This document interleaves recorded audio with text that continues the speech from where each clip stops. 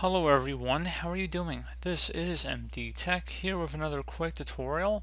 In today's tutorial, I'm going to show you guys how to go about resolving your internet connection sharing not working properly on your Windows computer. So this is generally a method to connect multiple computers in a LAN network configuration through a single IP address. So we're going to go about how to hopefully resolve this without too much of a hassle, and we're going to go ahead and jump right into it. So first thing I would suggest would be to open up the Start menu.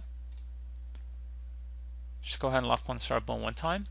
Type in regedit, so REGEDIT. Best match to go back to Registry Editor. You want to go ahead and right click on that and then select Run as Administrator. If you receive a user account control prompt, go ahead and select Yes. Now before you proceed in the registry, I would suggest you create a backup of it, so if anything went wrong you could easily restore it back.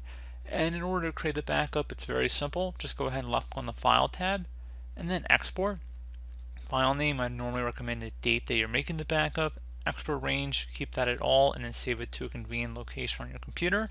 And if you ever wanted to import it back in, you would just select File and then Import and navigate to the file location. So again, pretty straightforward. And now we're ready to begin. So go ahead and double click on the HKey local machine folder. Do the same thing now for the software folder. Same thing for Microsoft. Scroll down to Windows.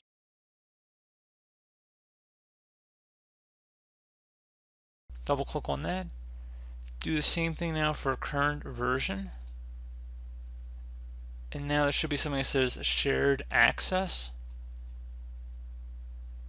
right here. And just left click on it one time. If you need to pause the video and take note of our file path, it's up at the top of the screen here. So now that you're here, we're going to go right click on a blank area on our right panel, select New, and then select DWORD 32-bit value. And you want to name this value Enable Reboot Persist Connection, exactly as it appears on my screen. So again, Enable Reboot Persist Connection. First letter of each word should be capitalized here. Hit Enter on your keyboard, and now you want to double click on it.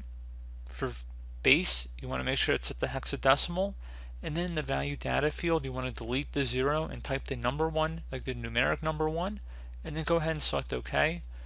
Once that's done, you should be able to close out of the registry editor here.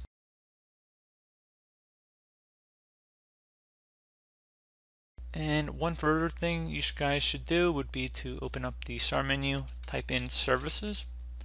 Go ahead and select Services from the Start menu list.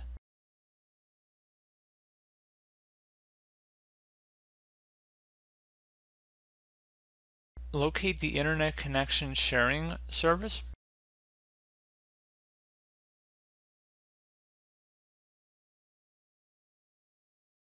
Right here. And go ahead and double click on that.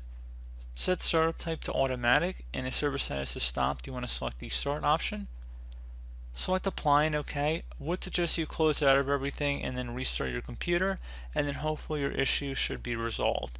So as always, thank you guys for watching this brief tutorial. Do hope that I was able to help you out, and I do look forward to catching you all in the next tutorial. Goodbye.